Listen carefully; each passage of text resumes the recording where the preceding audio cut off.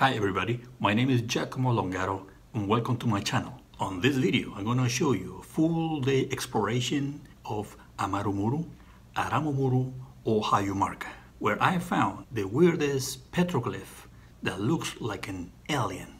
Watch the video and don't forget to leave me your comments. Thank you. Here we are on our way to the portal of Amaru Muru, also known as Aramu Muru or Hayu Marka, located at the west side of the Titikaka Lake, an hour and a half from the border with Bolivia.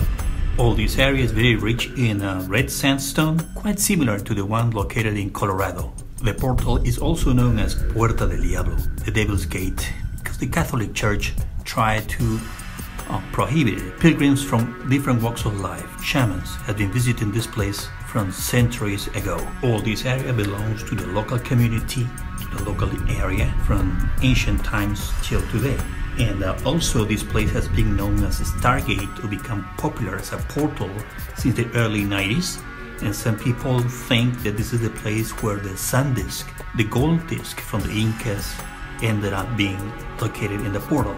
Also stories about ancient and lost civilizations like Lemuria or Atlantis are related to this portal. Whoever built this portal designed this place for the people to approach, kneel down, put their hands on each side and put the forefront into that hole, carved hole, in order to connect with the portal or stargate and have spiritual or mystical experiences.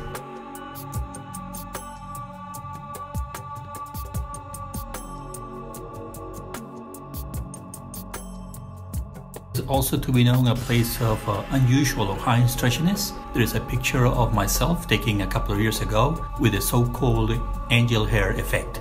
Now there is an interesting detail that according to the local people, the measurement of the three sides of the portal is 7 meters, the divine number or the magical number.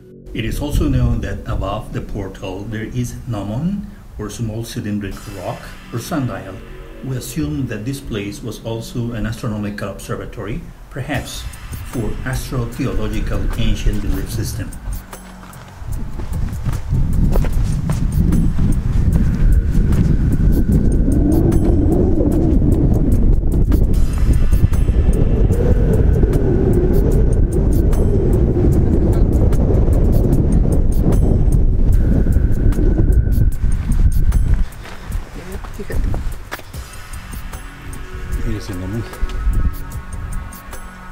I came to Aramu Muru with my friend Elisa Blas.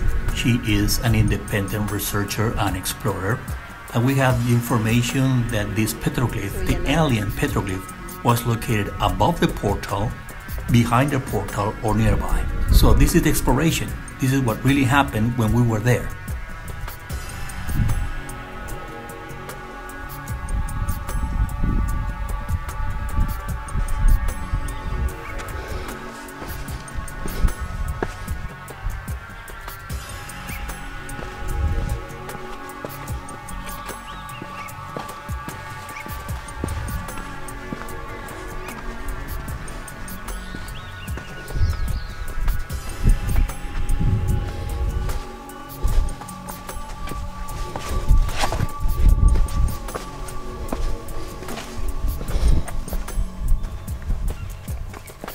So this is what happens in real life when you are above 4,000 meters above sea level or 13,000 feet above sea level and you're hiking at a certain altitude, perhaps like a 4 or 5 story high building, and trying to record at the same time. It looks easy, but it's not.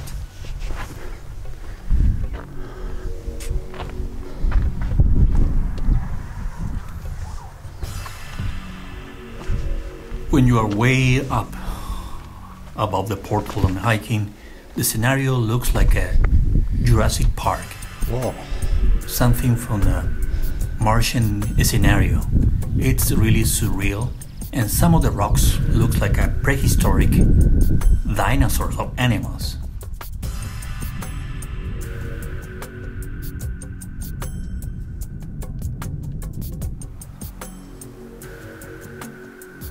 So we were hiking for a couple of hours. We were getting tired. We hike up and down, east, west, north, south, and all of a sudden, out of the blue, I heard the sounds of a quena, an Andean flute, and I looked around and it was a local kid from the nearby village.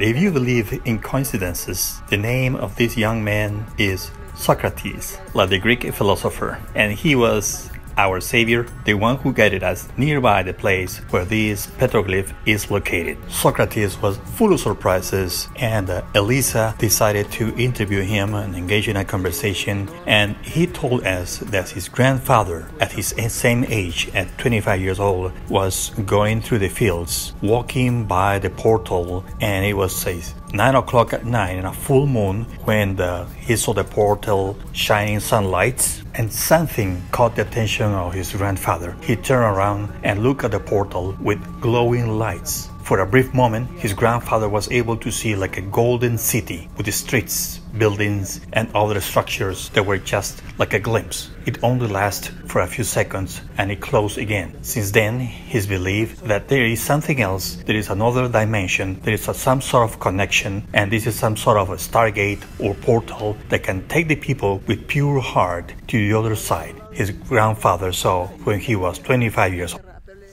We told Socrates what we were looking for. He guided us first to this place where there are 7 holes or water mirrors. 7 is another special number for astronomical purposes. If you look at other legends or myths of places, ancient civilizations and ancient cultures is related to the Pleiades. The Pleiades cluster called the 7 sisters, the 7 sheep, or the 7 lambs. So we were able to put a compass here and find out it was a true north and south, and it was the perfect location for astronomical observation. After that, Socrates took us to this place, which is believed to be the entrance of a chincana. A chincana is an underground tunnel that connects to different places called huacas, sacred places or temples around different parts of the Andes. It's well known that in Cusco exists several chincanas that connect different temples, and ancient places also connect with older churches built over the Inca temple in Cusco. Socrates took us to the place where the petroglyph is located, and I swear to God, we were there. We passed by several times and we didn't notice it because of the sun rays hitting the rock. Practically, you can be standing in front of it and you can barely see it. There it was, the alien petroglyph. Quite unusual. First of all, this is real ancient rock art. This is not recent, and I can tell that it is weathered. The petroglyph itself, it's very and highly unusual, it's atypical, and I've been looking to different websites from different colleges regarding petroglyphs, at least in the USA, and I cannot find any other rock art similar to the one located in Amaru Muru or Aramu Muru portal.